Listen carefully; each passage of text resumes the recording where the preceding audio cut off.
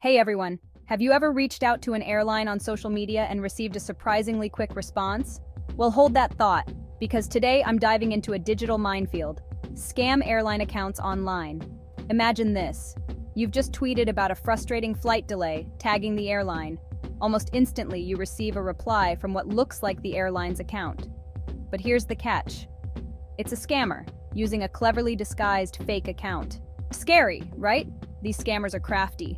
They mimic legitimate airline accounts, sometimes even securing those deceptive blue ticks, which, by the way, can be bought for around £10 a month now. So that blue tick? Not always a badge of authenticity. Let's take a closer look.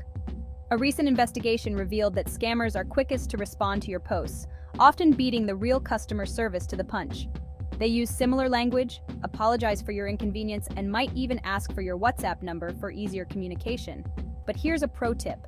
Legitimate airlines will never ask for your bank or card details directly on social media.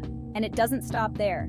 Even if they don't outright ask for your card info, they might lead you to a phishing site designed to harvest your details.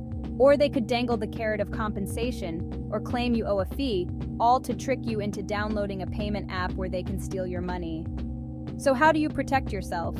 First off, contact the airline directly for anything beyond minor queries. And be super cautious of where and to whom you disclose your sensitive information. Now, spotting these fakes isn't as daunting as it might seem. Check the account's followers and join date.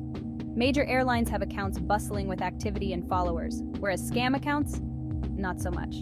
Also, watch out for odd spellings or additional characters in the account name. Remember, just because an account has a verification tick doesn't mean it's legitimate. With Elon Musk's overhaul of X's verification system, blue ticks are up for grabs to anyone willing to pay. However, some airlines might have a gold tick, which is more tightly regulated and thus more trustworthy. Stay vigilant, folks. The digital world is a wild place, but with a bit of caution and a sharp eye, you can navigate it safely. Don't let these scammers ruin your day, or worse, your vacation. Stay smart, stay safe. Thanks for tuning in, and don't forget to hit like and subscribe if you found this information useful. See you next time.